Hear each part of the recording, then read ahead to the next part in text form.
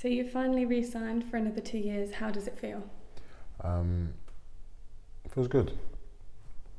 I was still a bit disappointed about the playoff loss, so it was one of them things where I just wanted to get it signed and get back to it as soon as possible and get us back to where we feel we should be.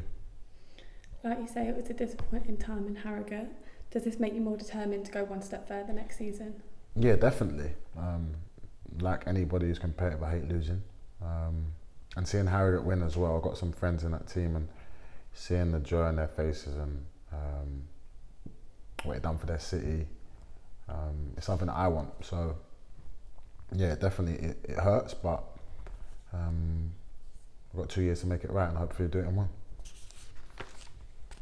You moved positions last season from left side centre half to the middle of the back three. How do you feel that changed, or how do you feel like you adapted to that? To be honest, as a footballer you have to be adaptable. So it's one of them things where wherever I play I'm always going to give 100%, whether it's for myself, the gaffer or the team. So it's just a case of trying out a new position. Gaffer felt I did well there, so it's one of them things where you just got to carry it on.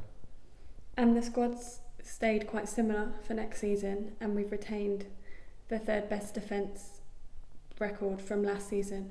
How does it feel going into next season with that?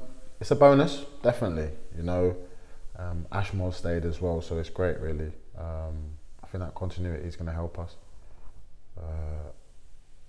We're an experienced back five as well, so I think that's a really, really positive thing.